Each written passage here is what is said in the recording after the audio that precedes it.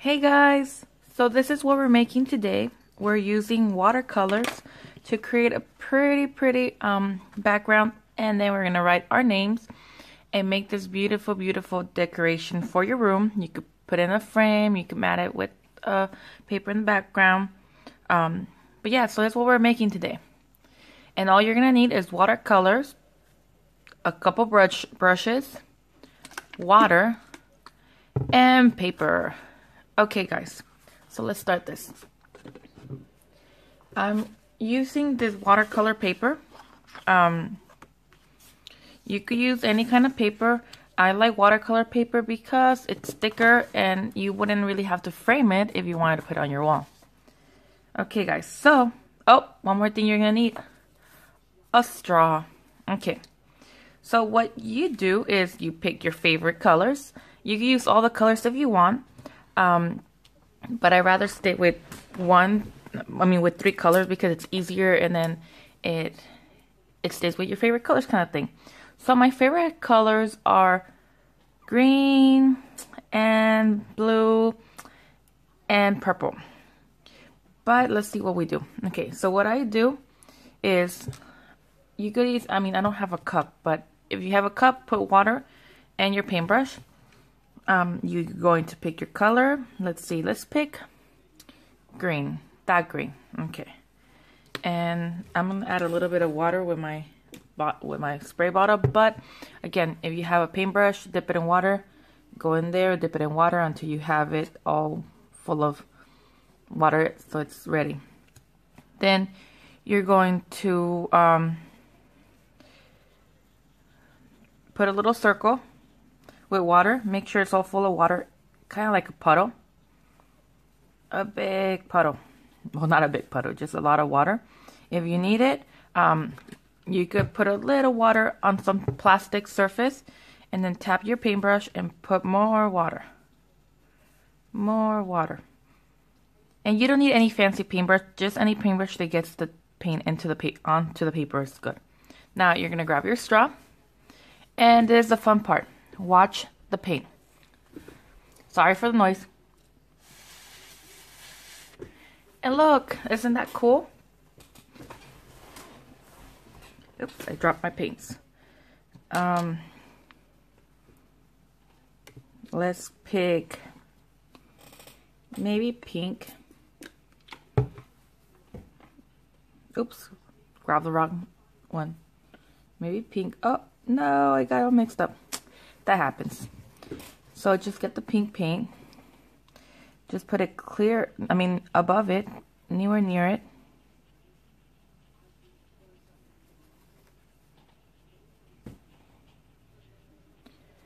And again, you just make sure it has a lot of water. And then you're gonna blow again.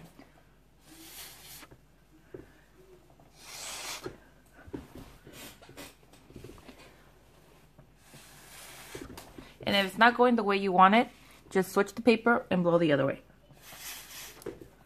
There we go. And then we're going to pick one more color.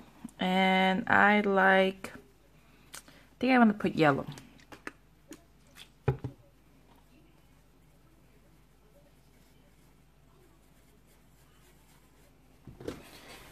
And just put it near it.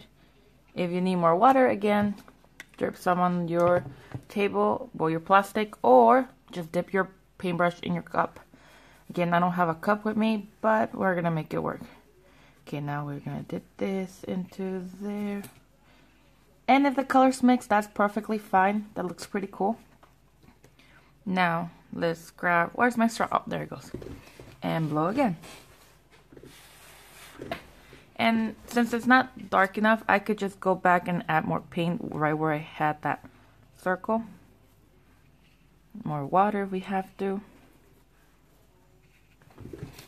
And just blow.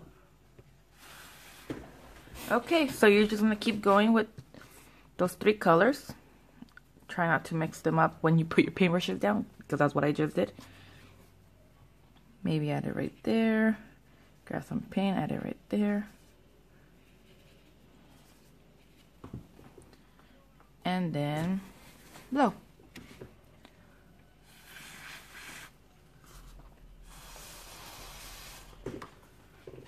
And grab the next color. Maybe put it right here.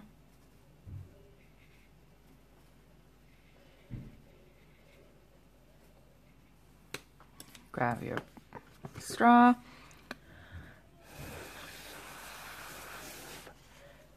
Now let's do yellow one more time.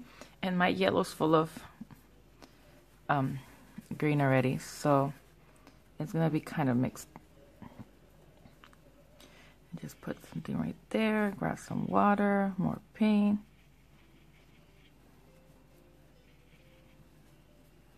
Let me do that. Okay, put your paintbrush down, grab your straw. And if it's not going the way you want it, and even if you switch it, just add more water and just make a little lines the way you want it to go, like right there, and blow again. Okay, and there we have it. Now I'm going to let it dry, and then we'll come back to write a name. Okay, and I hope it's dry already, so we'll see how. I think it's dry. Okay, so what you could do while you let this dry, you could make more, you could add even more color to it and make it all full. You can make some for your friends, you can make for your whole wall. Just make sure you ask your parents to help you put them on the wall or anything, or ask them before you put them on the wall. Okay, so now what we're going to write is the name. And what I do, I just grab a paintbrush. Any paintbrush, a small paintbrush will work. And most of the little Crayola sets of watercolors have a little paintbrush, and that's perfect. That's the one you could use. Then you're gonna use a little bit of black or whatever color you like. I like to use black or a dark color, that way it stands out from the background, so that what you guys could use. I mean, I'm not good at writing or fancy letters, but I'm gonna make it work. I'm just gonna write it with my own writing, makes it mine. Okay, so now we're just gonna write out a name, and I am going to write my friend's name. We're gonna write a C R Y S. Make sure the S looks like an S, and then you can just go back over it. Make sure it's thick or neat. Let's see, Chris.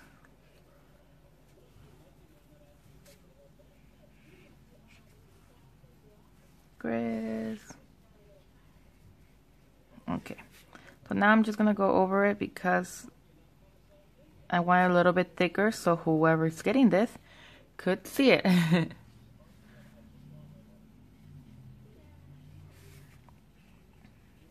Okay, and then we let it dry. Now I'm going to show you what I'm going to do, how I'm going to back it up. So there's McKenna, and her favorite color is pink and blue and purple kind of thing. So that's why I put those colors. She does like lighter blue, but I thought the dark blue matched with the purple, but we'll see. So what you're going to do, you don't have to have a fancy cutter. You could easily, paper cutter or trimmer, you could just cut it on your own. But what I'm going to do is I'm just going to cut it to a smaller portion. That way I don't have to have all that blank space. And I just basically cut it to the edge. Maybe a little bit right there. Okay. Now we're going to glue it onto the pink paper, and you could use whatever glue you have. I like glue sticks because they're not bumpy, but since this is stick paper, I think I am going to use regular white glue. I'm sure you guys have that one. That one's easy to find. If I could get it to come out. Okay. And I'm just going to put border. And then just swiggle in the middle. Put that to the side. Okay. We're gonna flip it over. Make sure you have a border around all the sides. Well, those 3 sides before we cut the other sides. Now, where's the cutter? Oh, there we go.